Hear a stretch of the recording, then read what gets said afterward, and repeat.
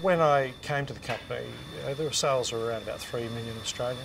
This year we're targeting 14 million. The company had fantastic people, fantastic ideas, but really no infrastructure. We had to put a financial system into the company. We had to just develop an infrastructure that could support a pretty rapid growth plan. Specialised people, improved production processes and a more effective sales strategy all contributed to the transformed and newly named Imaxeon. Warehouse, staff, but obviously an important part of your growth has been the implementation of your IT system. There already was a good quality system at the company, but it was very document-based. We converted that over to a computerised system. On the sales side, we used an internet-based system. It was cheaper for us to implement at the time. Very good. Had its limitations though.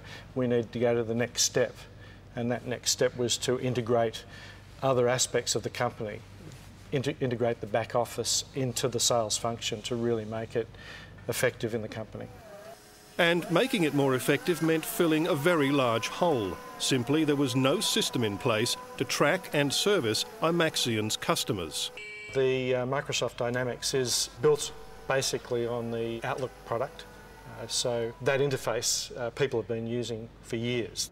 It was Microsoft Dynamics Customer Relationship Management, or CRM version 3, that harnessed all the loose ends into one central database. The main benefit is that everybody in the company can see what everybody else is doing.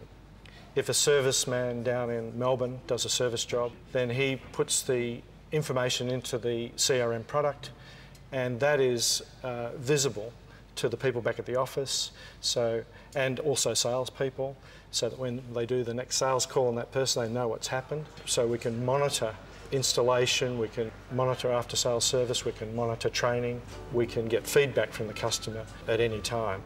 Critical to improve customer satisfaction.